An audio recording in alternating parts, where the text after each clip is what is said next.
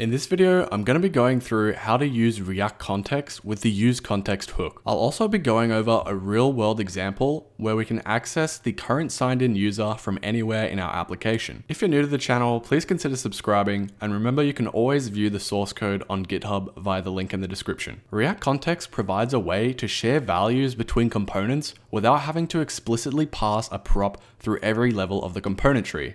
This avoids a problem known as prop drilling. Essentially, React Context allows you to store some value within a parent component, and every child inside that parent component can access that value. To better understand why we might use React Context, let's look at an example of what life is like without the React Context API. Let's say we have some logic to get the current user in our parent component called page. We also have a link component that we'd like to access the user's information in, but there's a catch.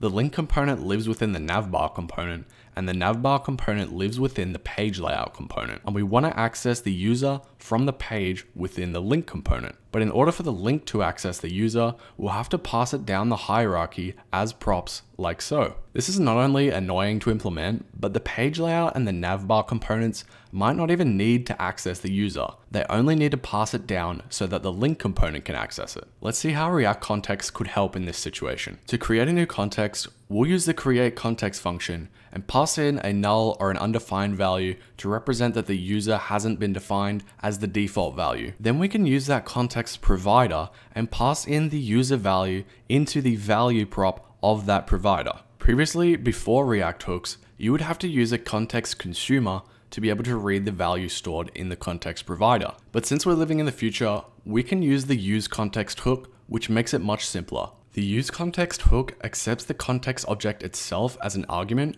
and returns the current value of the value prop within that context. We can export and use this hook in any one of our functional components that live underneath that context. Calling the hook returns the actual value of the value prop from the context, and we can simply store that in any variable of our choosing. Whenever the context provider value updates, the useContext hook is going to trigger a re-render with the latest context value that it has to all of the subscribers of the context. Let's take a look at a real-world example using AWS Amplify's Amazon Cognito to pass down the user to all of our components using the React Context API. We'll need to import React, useState, useEffect, create context, and useContext from React. We'll create a new context with the create context function and pass it an empty object as the default value. We'll create another function called authContext, which accepts all of its children as props. Since we want to update all of our components if the user signs in or out, we'll store the user in a state variable and set it up with a null value by default. We'll create a useEffect to define a listener for any authorization events such as signing in, signing out, or signing up to trigger a check user function. The check user function tries to get the current authenticated user and set that user as the state variable we defined earlier. If it can't find the current authenticated user, that means they're either signed out or an error has occurred, and we'll just set the user to be null. Then we'll return all the children passed in as props wrapped around the userContext.provider, exposing two values within an object in the value prop. The first value that we're exposing is user, which is the actual value of the current user, or null if there isn't a current signed in user. The second value that we're using is the setUser function, and this is the actual function to update the value of the user in this state. And what this is going to do is allow us to set the current user from anywhere in our application if it lives within this provider.